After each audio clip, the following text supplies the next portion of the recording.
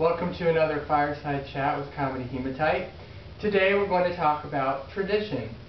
Now forget what you know from Webster. Their definition is probably a little off. I'm going to give you the real definition, which is repeating a certain act over a very specific interval of time with no discernible reason for the repetition other than the fact that you've repeated it.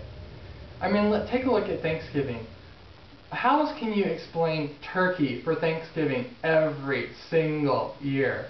Turkey has to be the most boring meat ever. You can deep fat fry it all you want, but when you slice it, even if 8 gallons of juice flowed out of that turkey, which would be nasty, it would still taste dry. I mean, doesn't anybody else feel this way? If you sat a plate of Thanksgiving dinner, the traditional one, with the turkey and all the fixings, the first thing I would do is rip off the skin, gobble it up, no pun intended, and then eat all of the sides as I picked at the turkey, until I was finally forced to eat the turkey just so that I could go back and get seconds of the cranberry sauce. Now, do you like the kind of relishy cranberry sauce? Because no matter who fixes that stuff, they can be as thorough as they want, you always get a fucking stem in that shit. I prefer my cranberry sauce to be jellied and in the shape of a can. And I prefer that you don't cut it before it gets to me, because you always slice it too thin. And plus, I like to see what the can looks like from the inside.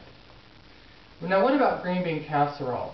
Where did that even come from? I mean, I'm sure the Pilgrims probably had green beans, but unless the Indians were hiding a stockpile of fried onions before we completely slaughtered them with our guns and sexy diseases, then I know we didn't have those for Thanksgiving on the first one.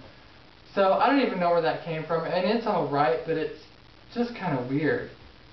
No, so for Thanksgiving, we bunk tradition. The only tradition we keep is just shoveling heaping piles of food into our gaping maws.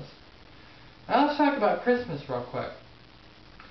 I think the Christmas tree is a beautiful tradition. I love to see the string of lights around a tree. Unless they're multicolored, put them down.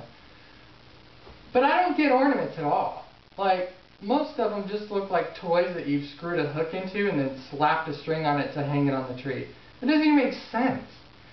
I kind of get the balls a little bit, but I still think they look kind of stupid. Besides, if you really want balls on your Christmas tree, I'm sure you've got a friend or family member who would be willing to oblige if you got them drunk enough. You may even have a friend or family member who would do it sober. I know I do. So this year, in breaking with tradition once again, we've opted instead of a tree to go with the sparkling peacock. Now, this is probably the gayest thing I've ever done. And before you say, well, having sex with another guy is the gayest thing you've probably ever done, there are straight men in gay porn, so technically, this is the gayest thing I've ever done. Well, I've got to go. I've got to tailor a suit. It's a 3-piece suit with coattails. The coattails do have peacock feathers on them. I'm trying to match our glorious Christmas peacock this year. And if that were true, then that would be the gayest thing that I've ever done.